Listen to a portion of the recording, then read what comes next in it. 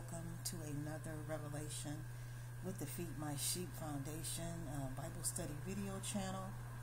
Today we are doing another revelation excuse me, from the Captain's Voice series, and it's going to be entitled Substance.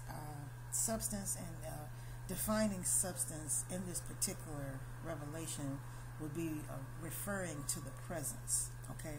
The presence and essence of a thing, because their presence is their substance, okay?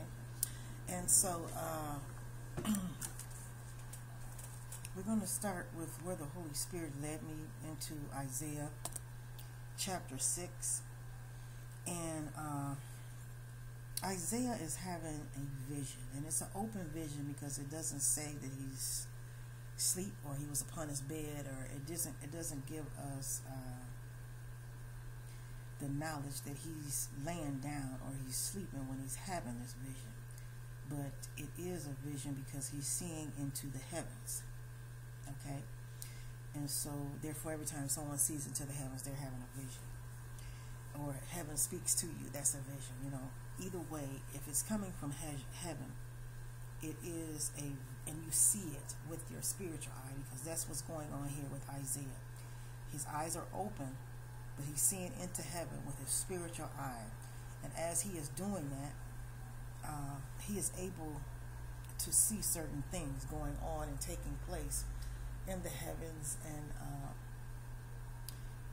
being transpired. So he begins to go on and say that, and starts with, in the year that King Uzziah, he died. He says, Isaiah says, I saw also the Lord sitting upon a throne, high and lifted up, and his train filled the temple. Okay, so this is in the year that there was a king called Uzziah. He was king and reigned and ruled over Israel for a certain period of time. So this vision that he had, the vision that it occurred during that year that he passed away. And he's saying that he saw the Lord sitting upon a throne. Okay, so if he saw the Lord sitting upon a throne, he saw the Lord in heaven, because the Holy Spirit and the Lord tells us through the power of the Holy Spirit, the Lord tells us in Isaiah 66 and verse 1 that the throne, let's go over to it, 66, Isaiah 6, same book, chapter 1, he says, the heaven is my throne, okay, and the earth is my footstool. So if he's seeing him in the throne, then he's seeing him in heaven, okay? So he's having a vision of him, seeing him in heaven, or seeing into heaven, and then he says his train filled the temple, okay? So his train filled the temple, and a train is something that a bride wears whenever a bride is getting married. She has a train on her dress. So he's seeing that train in the temple, okay? He's seeing that. So then he goes on to tell us in verse 2, above it stood the seraphims. Okay, so now he's seeing angels also. Each one has 6 wings.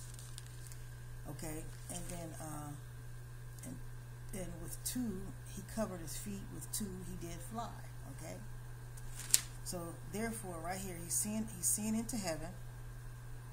He's seeing the Lord high and lifted up. He said, and his train filled the temple. Okay, because God, you know, the train representative of, again, the bride, okay? The bride and the train that's on the dress of the bride. And he sees Isaiah is seeing that in this vision. And above it stood seraphims. Each one had 6 wings, okay? So now he's seeing angels. And one cried unto another and said, Holy, holy, holy is the Lord of hosts. The whole earth is full of his glory. Okay, so this is what these angels are saying in the heavens, that he's seeing this vision. And the posts of the door moved at the voice of him that cried, Holy, holy, holy. And the house was filled with smoke. Okay, so he's seeing the temple in the heavens, and he's seeing the angels praising God, holy, holy, holy, because they say that continually. And we're told that in the book of Revelations 4, Revelation chapter 4, and if we go over there to that in verse 8, it tells us that, Revelation chapter 4 and verse 8, that the four beasts had each of them 6 wings, and they were full of eyes on the inside, and they don't rest at all, but they say, holy, holy, holy, Lord God Almighty, which was and is to come. Okay? So they continually say, day and night, because they do not rest, holy, holy, holy. Hallelujah. And so Isaiah is seeing this in the heavens. And then he said to himself, woe is me, for I am undone. He says, I'm just destroyed by all this, because I am a man of unclean lips, and I dwell in the midst of people of unclean lips. For my eyes have seen the King of the Lord of hosts. Okay, then one of the angels came unto him, okay, having a live coal in his hand, which he had taken with the tongues from off the altar. Because again, he's seeing the temple, he's seeing all of that. Because he's in heaven, he's seeing, he has a vision of heaven. So he's seeing the whole setup of heaven in this vision. And so he sees an angel go over to the altar in the temple and take off of the altar. Okay, he says he took, having a live coal in his hand, okay, which he had taken with the tongues from off the altar. Okay, so he took, oh my God, with the tongues, my Jesus, off the and he took the fire off the altar. Okay, and he said he's laid it upon my mouth. Now he took the tongues and he laid the coals of fire upon the mouth of Isaiah, and he said, this has touched thy lips, and thine iniquity is taken away, and thy sin is purged with that fire from off the altar. You know, and that's why we talk about the Holy Spirit is a purger of sin, is a purger of our iniquities. Once we've been born again into the Holy Spirit, into the heavens, with the conversion of the Holy Spirit, our sins are purged, are covered. Okay, they're atoned for, because we've accepted Christ Jesus as our Lord and Savior. Okay. However, now, going back into darkness brings about a whole nother thing and controversy with God, because the garment, you have the Holy Spirit, you're born again of the Holy Spirit, you have that garment of Holy Spirit, and if it gets defiled, if it becomes tainted, if it becomes spotted, as God has stated, because of the flesh, then there's a division within an individual, and then there's a need for repentance. There's a need for confession to the Heavenly Father again, regarding whatever it may be that needs to be purged. Okay, so going on, it says, verse 8, also I heard the voice of the Lord saying, whom shall I send, and who will go for us? Then I said, here I am, send me. So this is what Isaiah says, send me. So he says, and I said, go and tell this people. This is what God said. This is what the angel said. Heaven wanted him to do. Go and tell this people. You hear ye indeed, but you understand not. You see indeed, but you perceive not. So make the heart of this people fat, and make their ears heavy, and shut their eyes, unless they see with their eyes, and hear with their ears, and understand with their heart what the Heavenly Father is saying regarding salvation, and then be converted, and then they'll be healed in the mighty name of Christ Jesus. Because he says, then said I, Lord, how long? And he answered, until the cities be washed without inhabited, and the houses without man, and the land be utterly desolate. So he's saying, how long do you want me to go and tell this people, regarding salvation, and regarding the conversion into the kingdom of God? And this is the answer that God gives Isaiah in the vision. He says, when Isaiah asked him, he says, then said I, Lord, how long? And he said, until the cities be wasted without inhabitant, and the houses without man, and the land be utterly desolate. And the Lord have removed men far away, and there be a great forsaking in the midst of the land. Okay, so that is how long he is telling him to go forward and do this. Now, keeping in mind, this is we're having a reflection from the Old Testament. We're reading the story of the Spirit of the Lord, because that's who Isaiah is, and is revealing something to us regarding heaven and salvation. Okay, so going on, he says in verse 12, and the Lord have removed men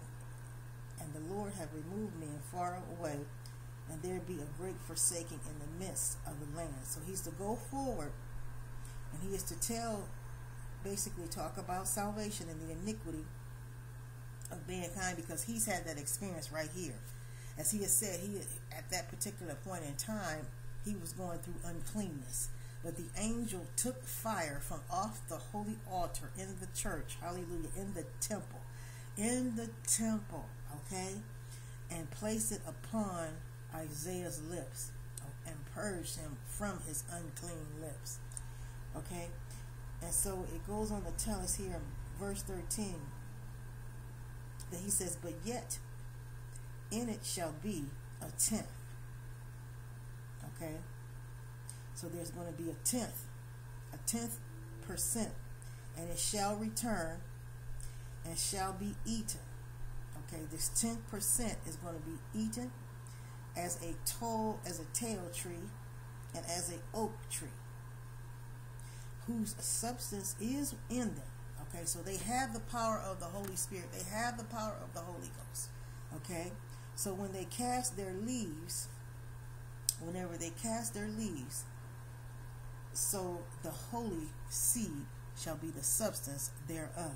Okay, let me read that again. Verse 13 says that, because as we go into the last two verses, we see that, first of all, Isaiah has been commissioned by heaven to go and talk about salvation to the people. He says, because the Lord says in verse 9, he said, go and tell this people, hear ye, and you hear, but you don't understand. Okay, because they have not understood clearly what thus says the Lord.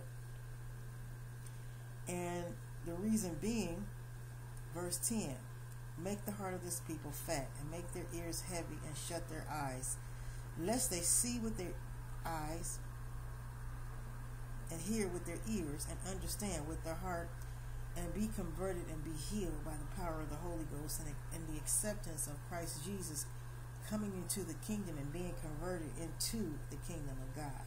Okay, because evidently these people at this particular time, and this goes in reference and in alignment with us today as it pertains to the kingdom of God and those coming into the kingdom of God.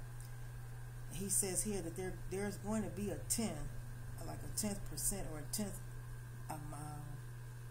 10% of people, and that shall return and shall be eaten as a teal tree. Okay, and as an oak whose substance is in them when they cast their leaves. And then he tells us that the holy seed shall be the substance thereof. So the holy seed is the seed in the earth. Okay, that is the substance in the earth, the holy seed.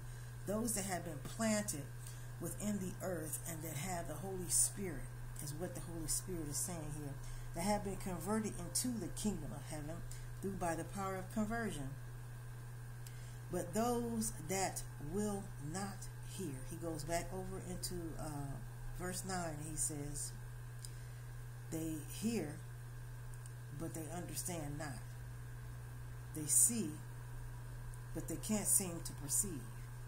And although it has already been prophesied that there's going to be a people that will not believe, that will not receive, and that's what he's saying basically in this next verse, because Jeremiah prophesied about it over in, if we can go there, Jeremiah,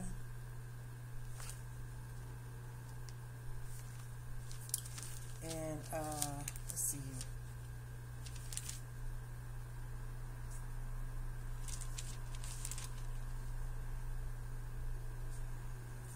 And if we can start at verse 19 in Jeremiah chapter 5. He says, it shall come to pass when you shall say, wherefore doth the Lord our God all these things unto us? Then shalt thou answer them, like as you have forsaken me and served strange gods in your land, so shall you serve strangers in a land that is not yours. So declare this in the house of Jacob, and publish it in Judah, saying, hear now this, O foolish people, and without understanding, which have eyes, see not, have ears, and hear not. Fear ye not, says the Lord. Will you not tremble at my presence, which have placed the sand for the bound of the sea by a perpetual decree, that it cannot pass it? And though the waves thereof toss themselves, yet can they not prevail. And though they roar, yet can they not pass over it.